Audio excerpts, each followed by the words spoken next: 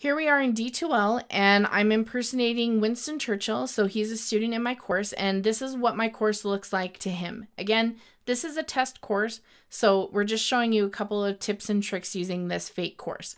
So let's say I wanted to email my instructor or another classmate. How do I do that? Well, I can come up here to the email area and read my email and see what I've sent, etc., but that doesn't really help me find somebody's address in order to connect with them and communicate with them. So instead, I'm going to go to the class list, and I am going to click on the name of the person that I want to send an email to. So there are two instructors for this course, Jessica Eddington and Troy McKee. So if I wanted to send an email to Troy, then I can click on his name, and it's going to bring up the email address per se. It doesn't really look like a normal email address. And then it's going to bring up the subject, which is the name of my course. So I can type him a message. I can also upload a file. Just be careful because you can't really upload really big, massive files. So if you try to do that, it won't really attach there. So I can write my message and then hit send.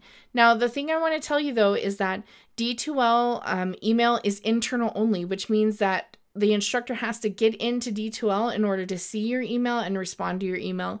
And you have to be in D2L to also respond to theirs or other classmates. So a lot of instructors usually use their external email, their morgancc.edu email. So I highly recommend that you use your .edu external student email to communicate with instructors and not D2L, but it really depends on what your teacher prefers.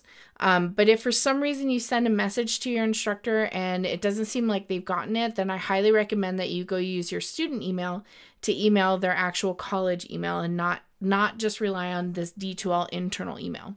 So the same thing goes if you wanted to email a couple of people in your course. And in fact, if you wanted to, let's say, Rufus and Abe and Ronald Reagan were in my group with me, and I wanted to email all three of them, then just by checking next to their name and then clicking email, I can send an email to all three.